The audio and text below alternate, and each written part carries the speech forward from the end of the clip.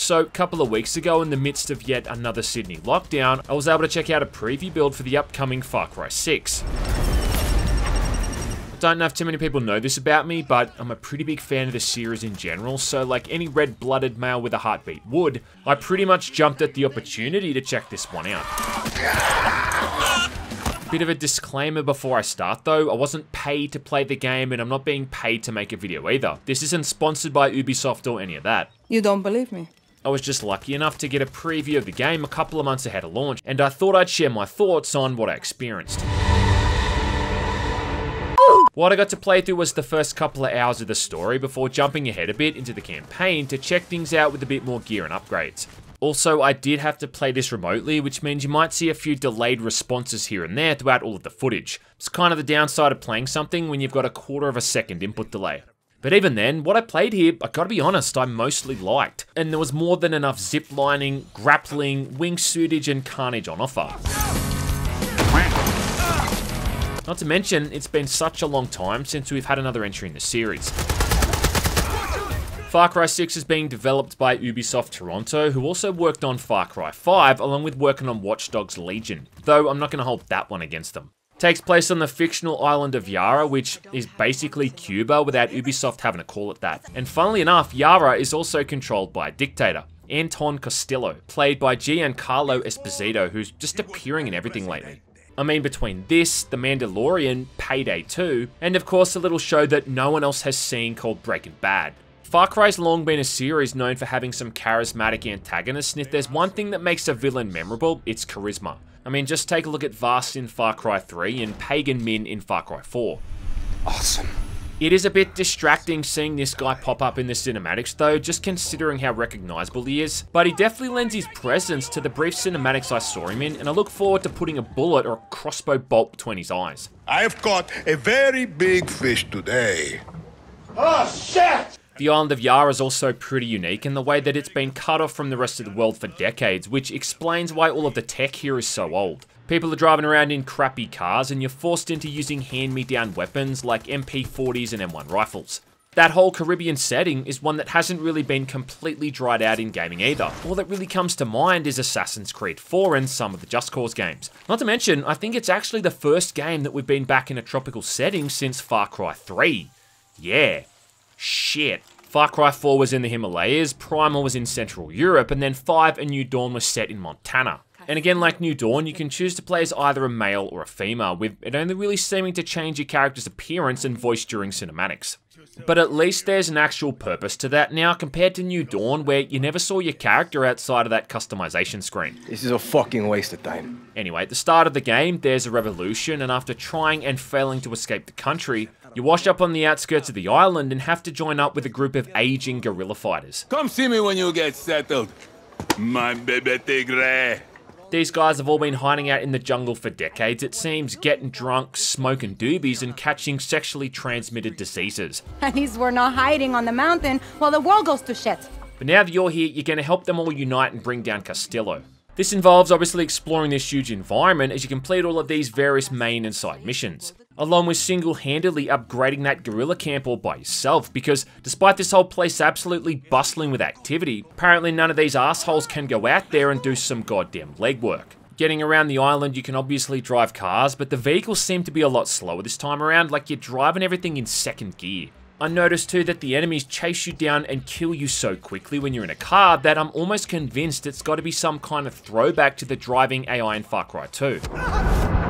Bullshit! Plus, it's also got those very unique healing animations when you don't have any medkits. Like, one of these has your character pull out a cigar and use it to cauterize a wound, which might be one of the most badass things I've seen in a game in recent memory. Horses are a new addition, and you can find these things all over the place. Look at my horse is amazing. There's even hidden guerrilla trails in case you want to stay out of trouble and not draw attention from the military by riding one of these things down the middle of the road. There's also planes and choppers, but annoyingly you can't really fly these things for too long at all, because AA guns at military outposts are going to shoot you down faster than a bad take on Twitter. You can go and track these guns down and destroy them, but that's a bit of a task in and of itself. I guess they've just kind of added these in to force people to use that new trails mechanic. I ended up just trying to get as much verticality as possible with either the chopper or the plane before I got shot down, so I could then just use the parachute and the wingsuit to get where I needed to go. Thanks for the heads up. Now I think at this point we're really starting to get to the stage where the Far Cry series has done it all before, so you're probably wondering what else they're doing differently. Well, how about for starters how you can wear different pieces of gear on your head, your chest, legs and hands, which give different kinds of benefits. Now there's a fair bit of options for the player to consider. I mean, wear a gas mask and you don't get affected by toxic or poison attacks. Or wear special gloves on your hands to automatically put out fires, and if you've played a Far Cry game in the last decade, well, you know how fucking annoying fire can be. A lot like the Just Cause games too, now there's a heat meter, and the more carnage you cause, the more military presence starts to appear on the island. There's even times when you can holster your weapon and avoid combat entirely, which is a bit of a nice touch in a series that's mostly just been about putting a bullet through the head of every single person you come across.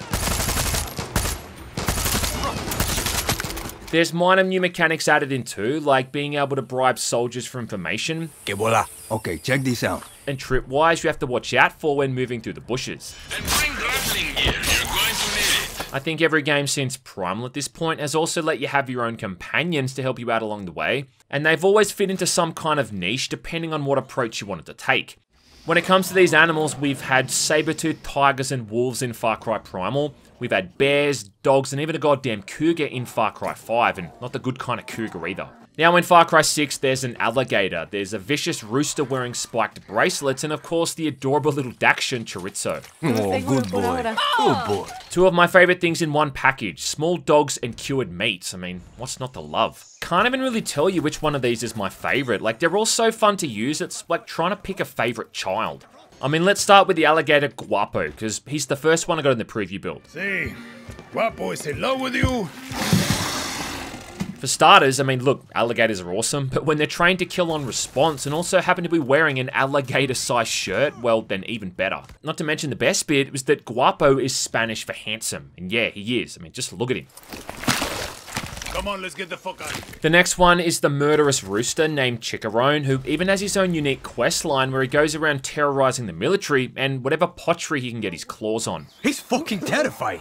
For starters, he wasn't too happy about the army working on experimental attack dogs, so I had to go down there to help him thin out the pack, so to speak. After that, it was off to some military archives to destroy a bunch of files, while soldiers poured into the building just begging to be put out of their misery. So at this point, you've got to choose from a vicious alligator that sneaks up on people through the bushes, or a wild screeching rooster that just runs right up to everyone and clucks them to death. Did that sound a bit weird? Then finally there's Chorizo, and I don't think I even need to tell you what makes this guy so amazing. Good boy. I don't actually know how you recruit him, to be honest. I mean, at that point in the game I was playing, he'd already been acquired. But I mean, look, either way, there's worse companions to have at your side than an adorable little puppy dog with squeaky wheels for legs. What's his ability? Well, he's able to literally distract enemies with his cuteness. Gotcha, bitch! Yeah, not even kidding. You can send him off to distract someone, at which point when their back is turned, you can simply sneak up behind them and give them a machete makeover.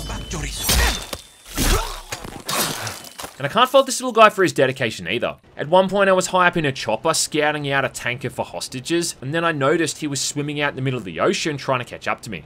And this is for only 3 of the Amigos, like there's still more to unlock after that. Go then! See if I can. One thing I've never really been all that happy with when it comes to the Far Cry games is the combat, and I've always felt that since Far Cry 3, like nothing's ever really been improved on. You just kind of aim at someone and then press the fire button, and I think that's why I've always enjoyed using the bow so much in these games, because at least with that weapon, there's at least some kind of element to skill there, with the arrow dropping off over distances and the delay before it hits what you're aiming at. Far Cry 6 seems to be going back to the old-fashioned shooting side of things, just throwing lots of different kinds of guns at the player. A pretty big new addition though is the inclusion of ammo types and enemies actually being more vulnerable to some of these and then more resistant to others. So one of the guys I fought in the preview builds were these guys in biohazard suits, looking like they're about to go off and cook some blue meth with Walter White. And shooting them in their traditional manner wasn't very effective. But because these guys were weaker to fire, hitting them with a flamethrower caused them to pretty much explode instantly.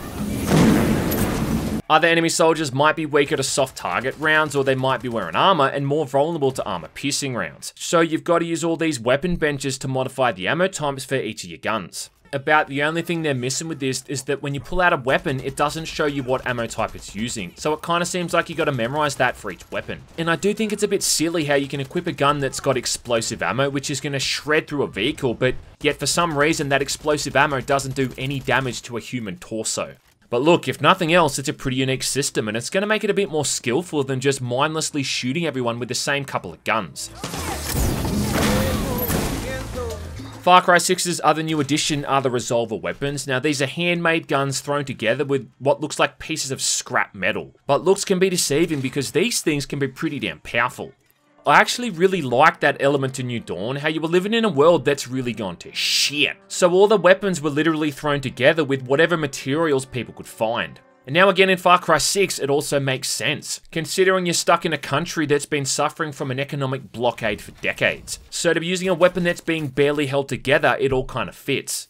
Now, I'm only limited to talking about what I played within the preview build, and I know there's more of these, but there's only a few of them that I actually played around with. The first one was the flamethrower, which is the first one you get in the campaign anyway, and yeah, no points for guessing how that thing works. And of course it comes with that obligatory mission where you got to go through a plantation burning everything down while music plays in the background. This time I had to burn down a certain amount of crops and blow up a certain amount of chemical tanks that were full to the brim with G Fuel energy drinks. Thankfully too, that music wasn't Skrillex, so it wasn't making my ears bleed or making me want to kill myself. The song that played during this whole sequence was actually kind of catchy, not to mention it fit the theme and the premise.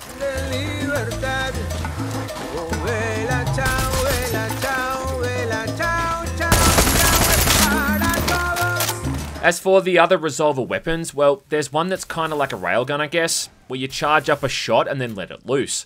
Apart from that, there's a giant-ass crossbow that kind of looks like a ballista that someone found in a scrapyard. And this thing's kind of cool too, I guess, though the iron sights aren't all that great to aim through. I think probably my favorite one though is this revolver and shield combo, and this is definitely one of the better ones to mess around with.